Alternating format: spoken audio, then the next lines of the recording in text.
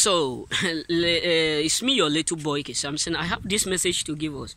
Listen, many people around you may be smiling with you, may be making you feel like they love you, may be making you feel like they are what? They love the way you are succeeding.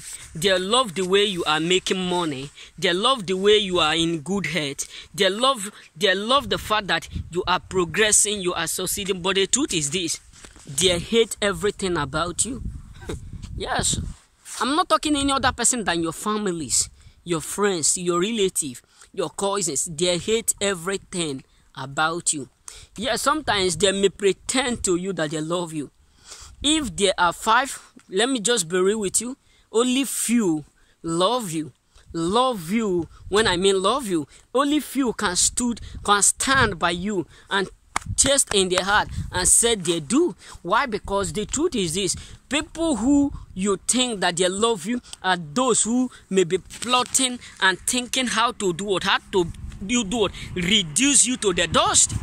So my brothers, my sisters, the truth is this: a lot of people are angry of your doing because they can't do like you. Yes, because they can't risk it. Listen, it takes faith to progress. It takes faith to do exploit. It takes faith to do impossible. That is why a lot of people whom you started this joining of success. That is why a lot of people whom you started the race with, that is why many of them have fell apart.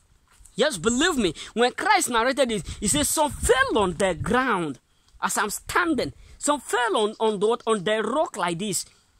They fell and dried and withered. Some fell on the ground here like this.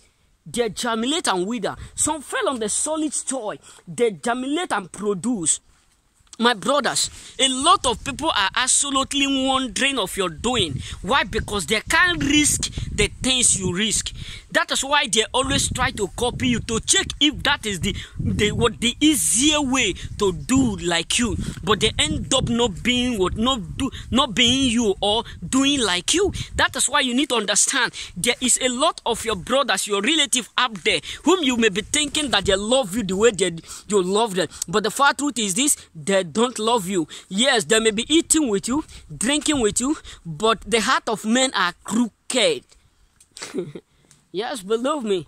That's why you must be mindful of people around you, because not that they open 32 teeth with you, that simply means they are like what? They are like gatos, or they are like fish. Many of them are vampires. Many of them are what? Tiger.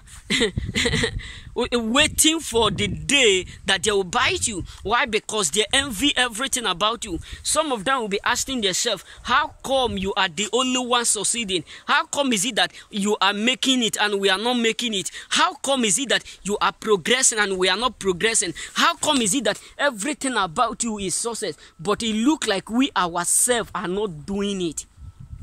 Believe me. Believe me. You may not understand what I'm saying, but that is just the far truth.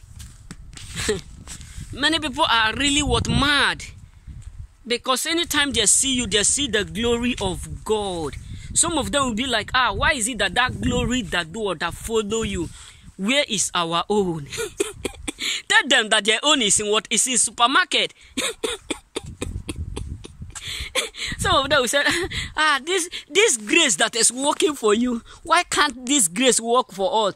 My brother, tell them that the grace of God hates ugly things.